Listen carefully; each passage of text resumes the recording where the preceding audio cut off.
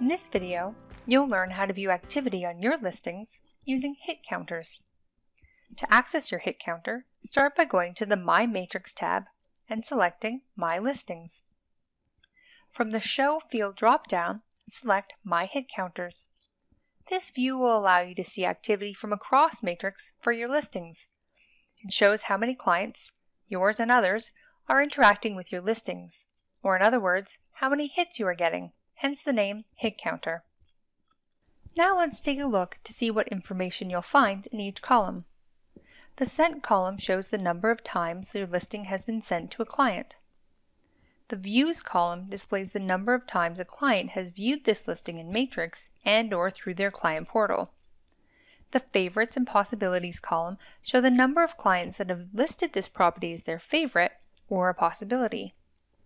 Matches demonstrates the total number of auto emails that have matched this listing.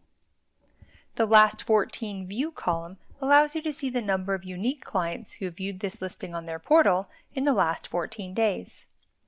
The Published column displays the number of times this listing has been approved and sent in an auto email set to use concierge mode. And finally, the Rejected column shows the number of times this listing has been rejected by an agent in an auto email set to use concierge mode. The hit counter can help you quickly and easily gauge how much general interest there is in your listings.